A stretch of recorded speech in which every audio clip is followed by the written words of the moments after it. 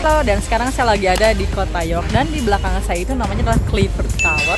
Dulunya sih dipakai untuk tembok pertahanan dan sekaligus untuk menyimpan para tahanan ya. Si tower ini dibangun dari akhir abad ke-9, salah satu British Heritage Site juga di kota York ini. Sekarang saya mau masuk dan lihat-lihat ke dalam Clifford Tower ini. Ikutin terus ya.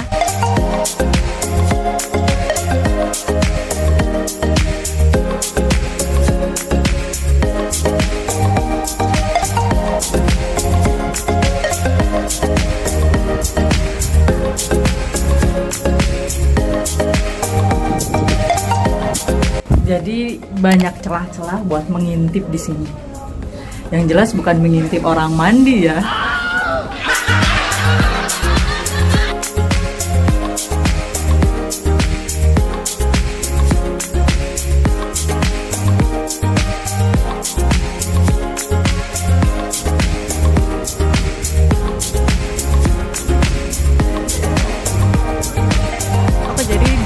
Dalam tembok pertahanan ini sebenarnya nggak terlalu luas ya, jadi kayak arena gladiator, bentuknya membulat. Dan dari sini tuh impresifnya kita bisa melihat seluruh kota dari atas, dan ini keren banget.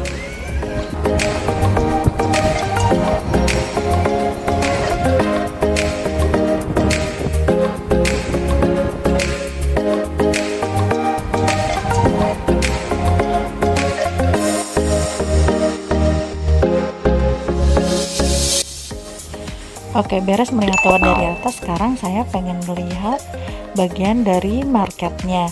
Nah, di market ini kebetulan sekarang lagi ada event food and festival. Jadi di sini banyak banget makanan-makanan street food di sepanjang jalan ini, dan saya mau mencoba salah satu street foodnya.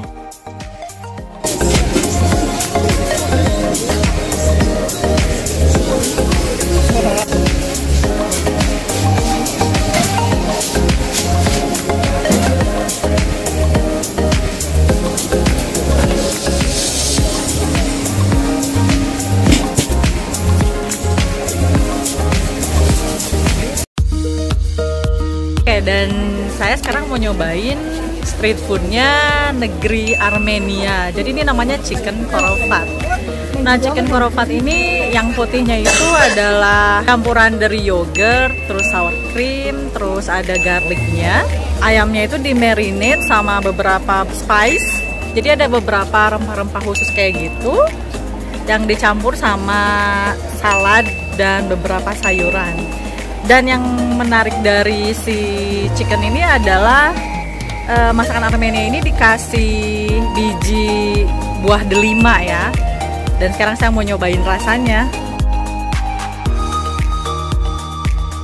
Rasanya itu mirip-mirip sama Greek salad. Jadi Greek salad tuh dominan yogurt sama sour cream.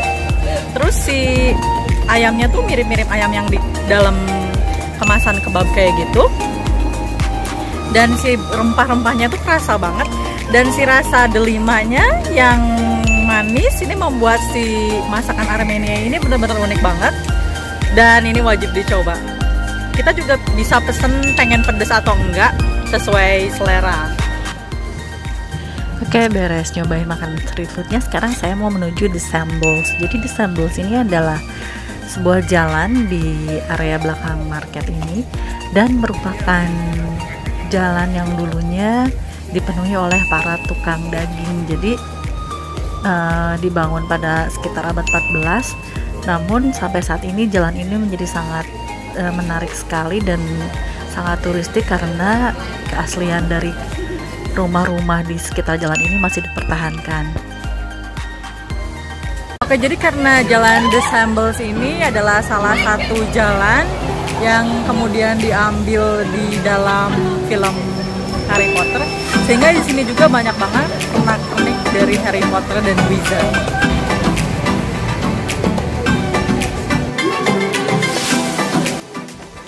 Beberapa area di sini juga disebut juga sebagai Diagon Alley-nya lokasi film Harry Potter. Oleh karena itu di sekitar sini banyak sekali pernak-pernik dari Wizard dan Harry Potter.